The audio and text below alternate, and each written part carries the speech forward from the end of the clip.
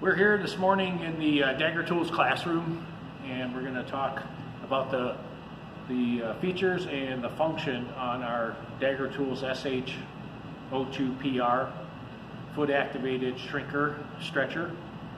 And I'm going to start by talking a little bit about the unique features of the Dagger Tool shrinker. First of all, we have our power head assembly, or a head assembly.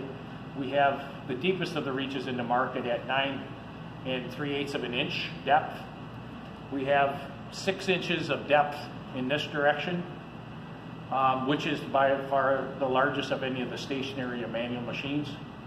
We have a one-piece lever design for our foot-activated machine, which allows us to produce in excesses of 6,500, 6,800 pounds of force under any given environment as far as operationally.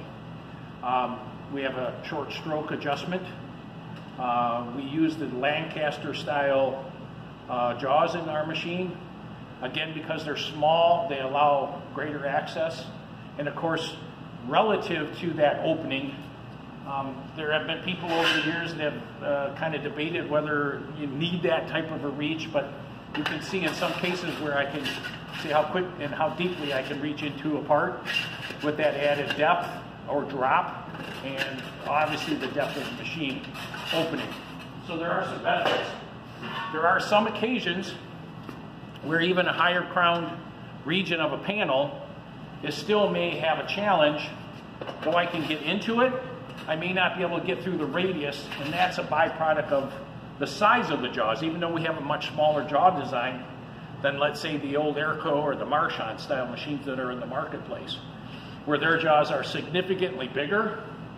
But in this case here, we do show you in our operating manual where you can actually sand back the edges on the bottom jaws and create a radiusing edge into the jaw face. And because we produce so much amount of force with this style of machine, the small amount of actual gripping area of the jaw is intangible when it comes to actual losing or loss of shrinking force. So, but it does give you the ability then, with the higher crown in it, to allow you to even flow in over these deeper panels, where here you would have to come in from both edges to get into the center, in this case of the well joint, and that's only because of the size. Just imagine a bigger jaw, how much even less limited that style would be. So the nice too feature of having the quick release or the short stroke design here is now I can set and I can bump the machine and get the same amount of force across an entire surface edge. So I'm not pushing more force here and less force there. I get a little tired, I don't put as much force, and all of a sudden this way here I get a much more balanced approach. And always historically with this type of shrinking, mechanical shrinking, one of the real goals is to make sure that you get more activations and contacts in the surface in a larger area, so you get a much more uniform flow of the actual shrinking or stretching process. You have much more control of how the panel moves relative to that. So look a little bit at the stand. The Dagger Tools design stand is pretty robust. We've been doing this for a long period of time, so we really understand how much and how little displacement the stand can actually have, and its effects on how much it displaces or allows you to put load actually on the forming the jaws themselves. So we have a fairly aggressively built floor design. It can be bolted to the floor if that's what you desire. We do put these roll-up casters so you can tilt the machine over and roll it to the end of the garage, or put it away and take it out when you need it, take it over to a job. Our push rod design that actually activates the lever is fully adjustable, and we have these very unique quick release clevises on it, so it makes it easy to open or close the machine. By and large, for most of our users that are going to be in that 16 to 20 gauge range, they're not going to really have to start with an adjustment. The adjustments are more practical or more advisable for our roof roofing type customers that do metal roofing and that type of ornamental work, where they might be in the 24, 25, and 26 gauge area, where then closing up the gap relative to stroke may be beneficial to get the maximum amount of force or enough force out of the machine to do what they want it to do. From that standpoint there, we'll jump over and we'll do a little bit of sample checking, and we're going to start with some 19 gauge. In this case, we'll go with 19 gauge angles. And again, the goal is whenever we're in a shrinking mode, in this case, we want to try to do our shrinks overlapping and interconnecting, and we want to try to concentrate in the same amount of forces in the forming zone, whatever that forming zone in the relativity is. So we'll get a little feel here. We're not going to use a lot of force. We're not going to exert a lot of force, but you can see how quickly on this 20 gauge we can rapidly turn that edge, and I am not using a lot of force at this point. We go over and we'll grab our straight edge. We'll get a feel for how much we move that metal and how quickly. And we're going to jump over to the flat sheet. One of the things that we have taught our students over the years and users of the machine is we tend to like a diamond interlocking type of patterning work, where we actually start, and we can vary. The one thing about this machine, because of the depth, we can go in a little bit, we can go in medium, we can go in a lot. And that's just a consideration you have. So normally we start with a couple of shrinks here, overlapping, and then we'll create another row. We'll enlarge it to 3, and 4, and so on as we work to the edge. We can start with lighter and work to heavier. We can start with lighter and stay with lighter. I don't know if there's many situations where we'd be heavier out here and go lighter, but you have all those options available to you. One point is just to keep in mind that whenever you do mechanical shrinking and or stretching, you're pulling metal from other zones of the panel. So what that means is that if I have shape already put into this part of the panel, when I start to do my edge work or pulling into my edge, I'm going to pull shape out of the adjoining area. So if there's less metal here versus in this area of the panel, it might not be as pronounced here as it is up here, but either way it's going to happen. So sometimes the legacy people have said that you can shrink up a panel to create a shape. Generally speaking, out here, when you shrink in a edge area, the shrinking out here still is going to allow this edge to pull over, but it's going to cause this edge to stay, this area to stay fairly flat. It may even dish in some cases. So keep that in mind when you think on that purpose. So we'll work this surface here. So we'll start up here. We're going to get light pressure. And I always tell people and our students, if you see grab marks from the jaws, it's working. We'll just keep expanding that area, and again, we're interlocking in 3 directions. Keep working and just expanding that diamond a little bit bigger each time. We're not using a lot of force right now.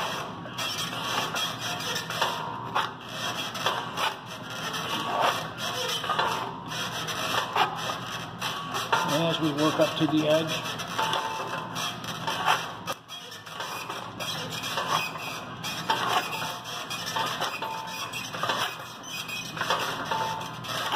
and as we see, we get into just a half of maybe a jaw width. So we can quickly see how quickly that flat sheet and how much shape we added to that sheet and how much it changed in 2 directions. And that's very light force. And then, again, depending on the shape and where we want to go with the surface, we would then interlock another one. And in all honesty, we could come back and we could put another one here, another one here, another one here, and we can continue to work that surface depending on how much shape we need, how tight we need to bring that in. So we're going to do the same thing functionally wise. We're going to jump over to 16 gauge. Again, the same thing here. We're going to go start out with a 16 gauge angle. And we're going to interlock our forming zone. Make sure that our shrinks are on top of each other.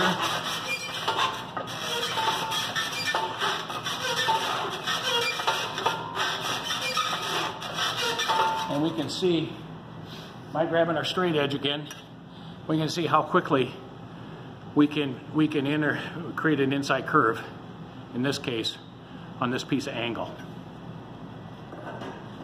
So we're going to jump over to 16 gauge flat stack. And again, we're going to use basically the same condition. I'm going to still diamond it. It could be diamonds, it could be triangulation.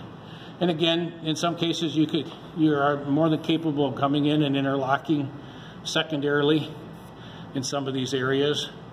But we'll go ahead and we'll do a single zone. And like I said, because of the depth of the machine, you can get quite deep in there. That deeper than there really isn't any machine you're going to get any deeper in a manual machine worldwide. So we'll come into our machine. We're going to take that center diamond, same thing, start a couple of then interlock another row of 3, 4, 5, right until we work out to the edge. And we're not going to put a lot of shape, a lot of force.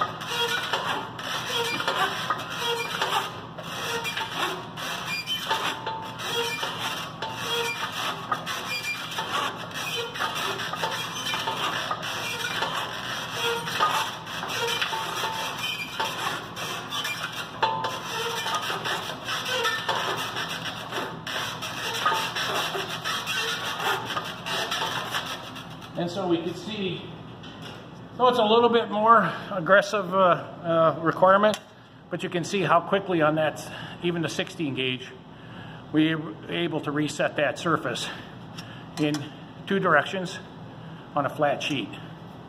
So that gives you a little feel for the capabilities of this style of forming machine. We at Dagger have been making a shrinker for over 15 years now. We have a couple of different models. The SH02 style machine is what we currently produce. We do make a bench machine that bench activated. It doesn't use the single piece of lever, it's a 2-piece lever design and a hand lever. Obviously here, because we get a higher mechanical advantage, we can produce more force than we can with the same, everything else being the same in the head. And of course we do lose a little, you lose a little bit of transmissibility of force in a 2-piece lever design opposed to the single. So yes, you can still get 16 gauge out of the bench machine, but you'll work at it significantly harder. So there are some definite advantages to the foot activated machine. And of course your hands are free and you can get a much bigger panel and piece in there. So we're very pleased here over the years that we've been able to continue to make this machine in the good old USA, and even more proudly, it's all made here in our home state of Michigan. And we believe strongly in the machine. It's very robust, hundreds of units in the marketplace. They generally are going to be a lifetime machine, don't require a lot of maintenance. Jaw maintenance will be your #1 factor over the life of the machine. You might have to replace the jaws once, twice, depending on how well you take care of the machine. We can provide you with a good operating manual and instruction sheet and booklet, and we think you'll be very happy with this style of machine. So we appreciate you taking the time today to visit with us here at our Dagger Tools classroom, and look forward to seeing you at a show or online somewhere down the road.